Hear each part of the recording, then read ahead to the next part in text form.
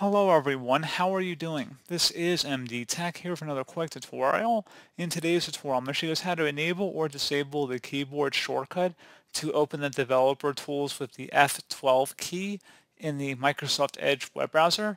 So this should hopefully be a pretty straightforward process here, guys, and without further ado, let's go ahead and jump right into it. So all you have to do is open up the Edge web browser and select the menu icon up at the top right corner of the browser window. Just go ahead and left click on that and go down and select Settings.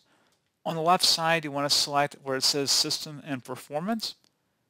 And now on the right side, you want to scroll down underneath Developer Tools. Use F12 key to open the Developer Tools.